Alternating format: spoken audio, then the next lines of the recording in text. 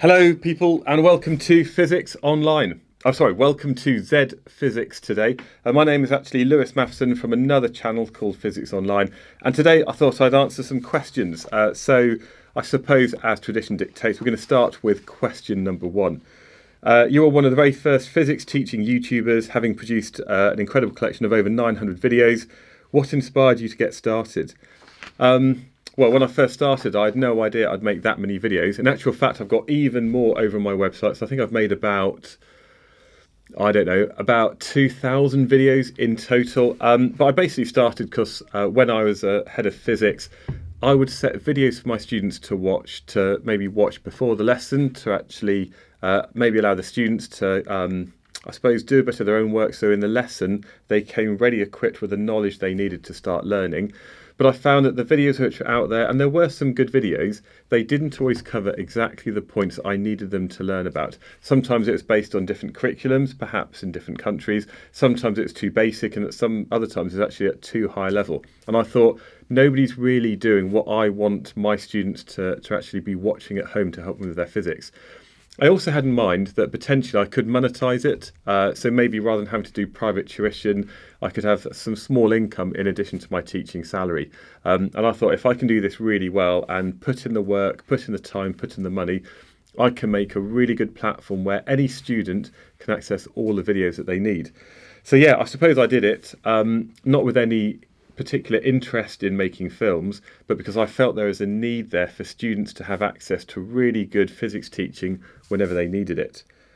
Okay, if you could give 3 tips to anyone to ace their A-level exams, what would those tips be? Right, the first one is that you've got to realise that it's down to you and it has to come from within. So it's not because your teacher is asking you to do the work, it's not because you're trying to please your parents, it's because you want to do well to get the highest grades possible in any of your exams.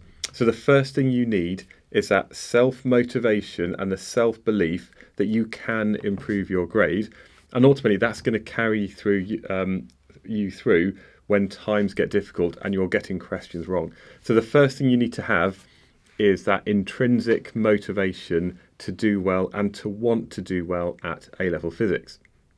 Now, I suppose a lot of you already have that. My second tip would be just to get your admin sorted. So that means, the basic things like making sure you always arrive to the lesson thoroughly equipped, that you've always done the homeworks that your teachers are asking you to do, and also keep in charge of all of the notes that you're taking. So when it comes to revision, what you're not doing is trying to sort of find some work that you knew you had, or maybe you're making revision notes that you then lose. So being in charge of your admin means that you're completely in control of the situation, and that means that you're prepared for anything. I suppose my third tip is to do as many questions as possible. Okay, now there will at some point be past exam papers that you can be doing, but leave those towards the end of the course and in the run-up to your exams. There are a huge amount of questions that you can access on things like Isaac Physics, and I would say that if you've already had a go with Isaac Physics, you'll know that at times it can be a bit challenging, but it will get you to master a lot of the basics, especially when it comes to calculations. It's going to really improve your mathematical ability, and it's going to improve the way that you make links between topics. And if you're wanting to go for the really high grades, you should be doing as many level 4 and level 5 questions, especially in year 13. Other questions you can do include the ones in your textbook that you've probably got in your bag somewhere. There are hundreds of questions there that you can be going through.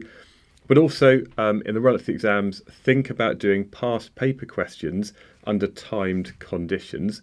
And not only do you need to do the question, but when it comes to marking your answer, you need to be very clear that you add more notes. So if there's something that you got wrong, maybe try and write in the correct answer and maybe analyse where you made the mistakes. Was it a lack of knowledge? Was it that you had maybe misread the question? Was it that maybe you answered a different question that you thought they were asking? And a great way to really help you analyse all of the answers that you've given on any past papers is to have a look at the examiner reports. What these do is they basically give a roundup of students' typical answers from across the country, and you can then see if you're making the same mistakes as other people, or if actually you're doing a lot better than many other people on those questions. So basically, the more questions you can do, the better prepared you're going to be for doing questions in the exam.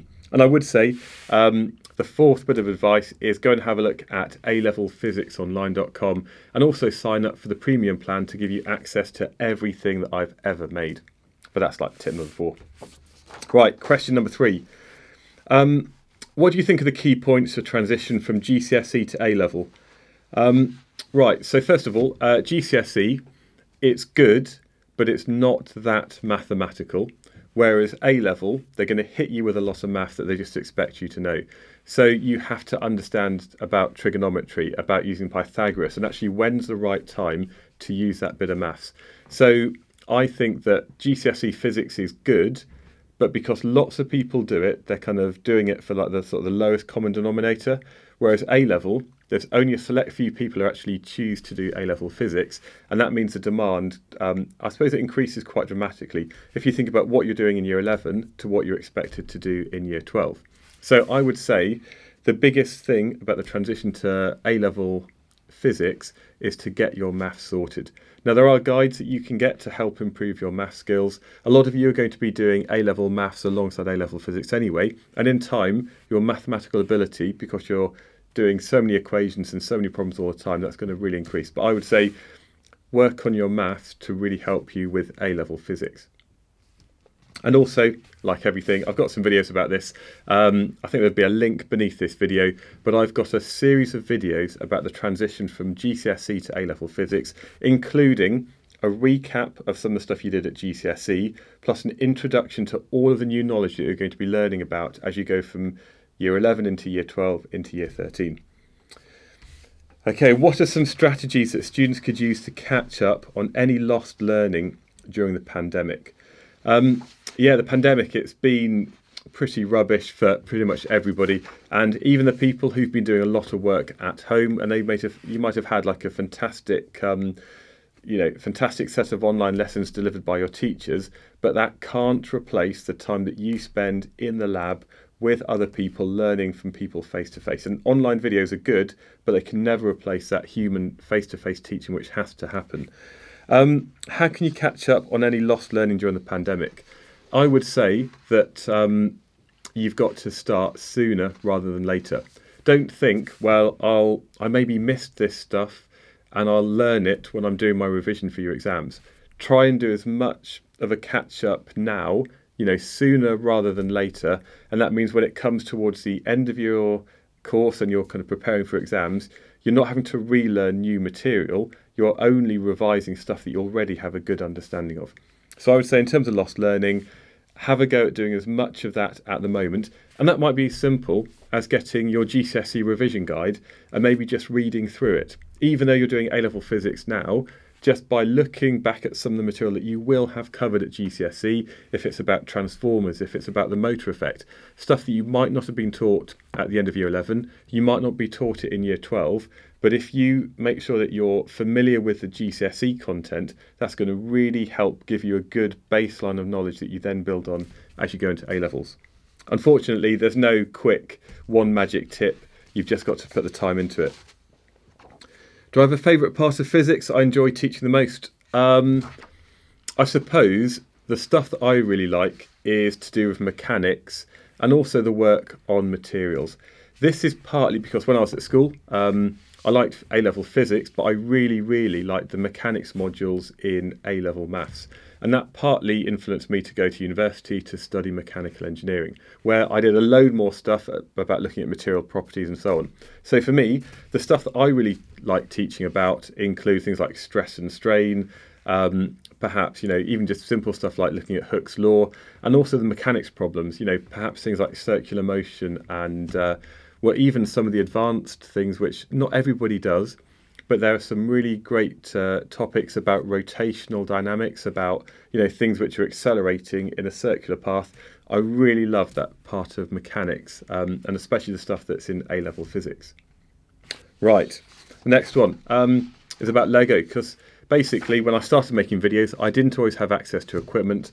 I had a bit of Lego which I used to help explain stuff, and then since then I've used a lot of Lego in my videos.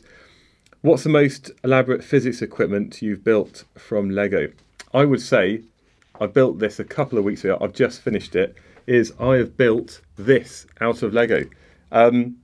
Quite a mundane thing, but this is actually just a power supply, the kind of thing that you just plug in when you're building electric circuits. And I made the whole thing out of Lego. So I've got like the part where you can plug it in on the back. I've got the different settings here for either AC or DC, and the dial here that you can turn, and the button to turn it on. So personally, I'm quite impressed with this myself. But you know, I think with Lego, it can be used for sort of stuff like that.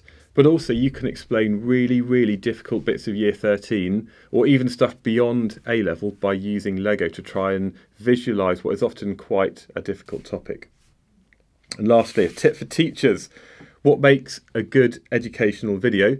I think that when you're making a good educational video, you've got to remember that it's going to be normal students watching it, and they could turn off at any time. And that means you've got to make it engaging. You've got to get to the point. And I think you've got to use the camera and other things in the best way possible. Some things are better taught face to face, but there are other things, perhaps if you're doing something which is quite detailed, you know, like you would do on a visualizer in the classroom, that you can really bring to life with a camera. You can also film things several times until it actually works. You know, if the experiment doesn't work in real life, you can do it several times, and then you can get the footage of when it does work to show the students. And I think as well, you've got to imagine that as you're talking to the camera, there's another real life person there watching this. I'm hoping that somebody's still watching this video at this point. So yeah, for teachers, just be yourself, act in the way that you would do in the classroom, and remember that as you're talking to the camera, you're really just talking to another person who wants to learn that physics. So, thank you so much for watching. Make sure that you do subscribe to this channel, to Z Physics, because I know that there's a huge amount more to come. And also you can, of course, subscribe to me over at Physics Online, and have a look at my website, A-Level Physics Online in particular, if you need a bit more help with anything for A-Level Physics. So, thank you so much. Goodbye.